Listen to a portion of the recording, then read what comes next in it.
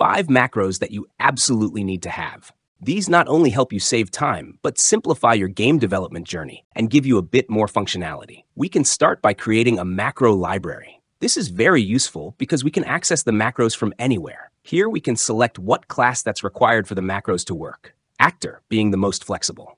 Let's start with the shuffler macro. Often, you will need a random outcome. Maybe you want a random sound to play, or the AI making a random decision. With the shuffler, not only will you not need to set up a switch on int anymore, but you can also prevent the precursor result from occurring again.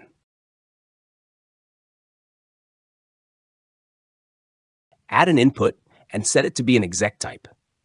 On the output, add 1 and set it to be an integer. This will return the random number.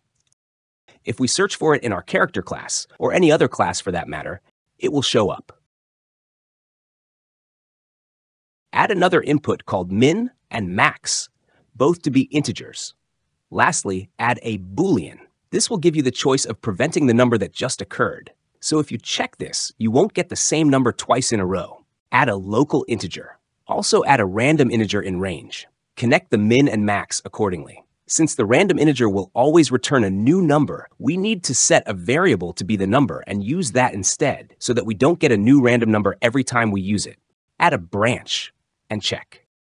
We'll set up the false first. Add a switch on int. You can remove the default pin. Here you can add as many options as you want. Since we want these macros to be universal and usable for any situation that demands it, I recommend adding a bunch. You only use as many as you need using the min and max variables. For demonstration purposes, I'll set up 0 to 5. Connect the variable to the switch selection.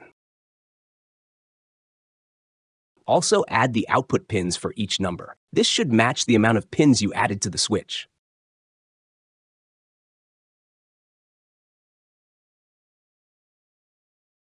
On true, add another branch and check if the integer equals the next variable we're about to create. To check if our current number is the same as the next number, we need to store the result after getting it. On true, connect back to the assign to change the number if it's the same.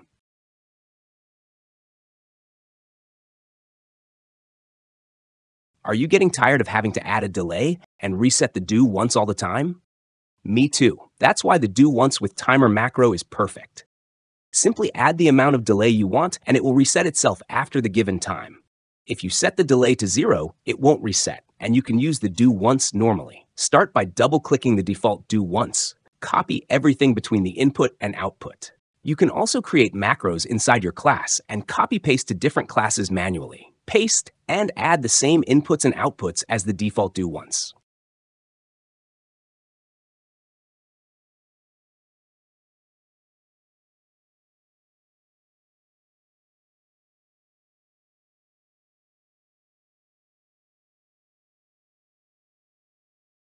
Add a float input that will represent the delay.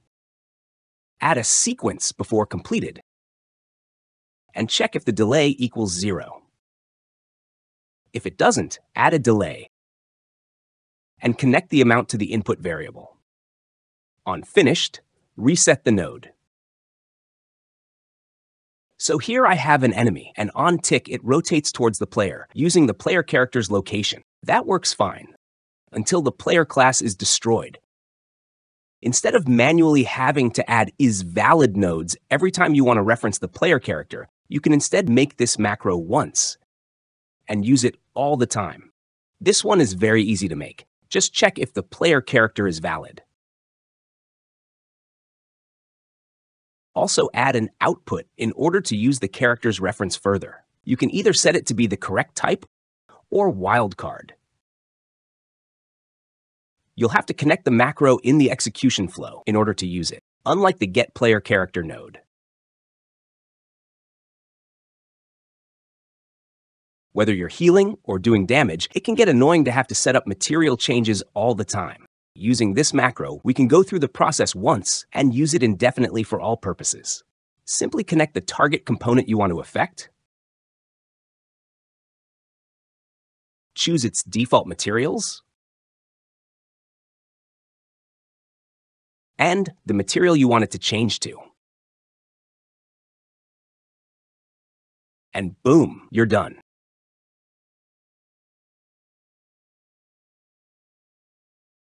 As a bonus, you can also make it do it multiple times.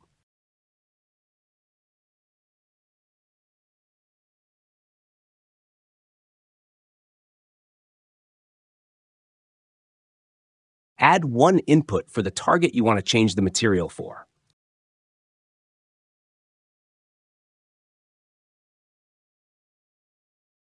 Depending on your mesh, some might have one material, others can have more than 10.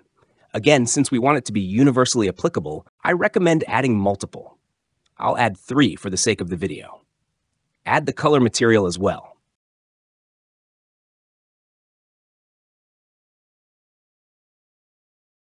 With the element index input, you can select how many materials your target has. So in my case, the mesh has 2. Therefore, I'll set the index to 1 when using it, so that it changes both materials to the color material.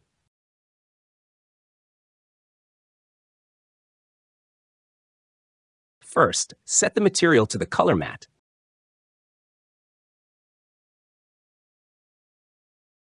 Then add a delay and change it back to the default. You can also add a duration input to decide how quick the flash should be.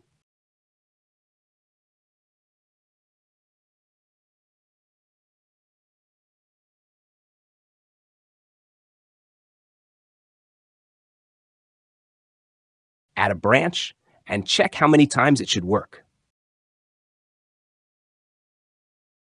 Also, increment a local integer to keep count.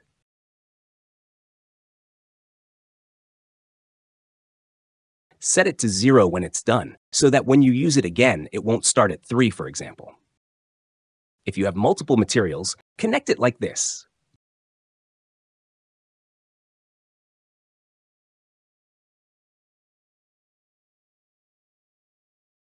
Change the material index as well.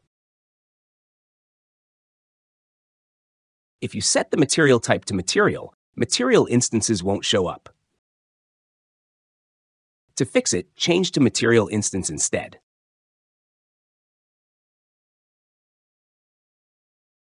In Unreal, we're able to get our character's velocity, but if you want to do something with it, you're always going to have to branch up. With this node, you can return whether the character is moving or not and at what speed per axis. You can also choose to check once or constantly. Add 2 inputs, one exec pin and a boolean.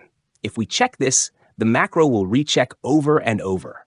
Make sure not to abuse this though. Add a branch and an OR. Also add an OR to the OR.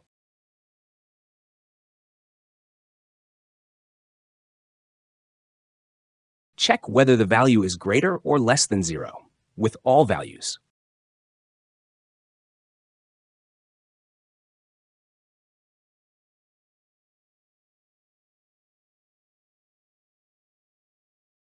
Add some outputs for each value. You can either add all as a vector and split it when using it, or do it like this.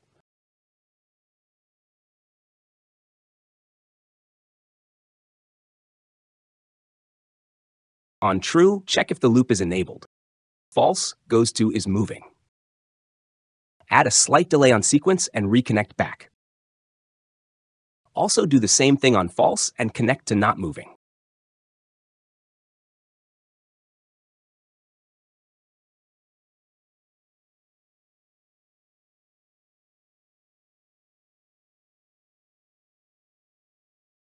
You can return the velocity values or decide what to do if the character's moving or not.